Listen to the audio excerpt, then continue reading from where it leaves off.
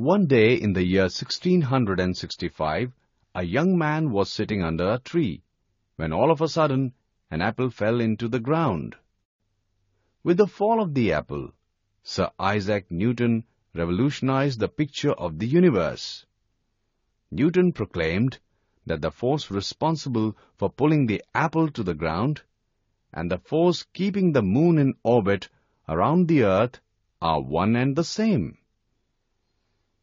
The unification of celestial with the terrestrial is because the same law governs the motion of celestial bodies and the falling of the apple from the tree.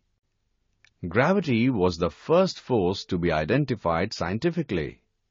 Scientists needed nothing more than Newton's equations to plot the course of a rocket that landed man on the moon. Let us gain an in-depth knowledge of gravitation and the phenomena associated with it through this chapter.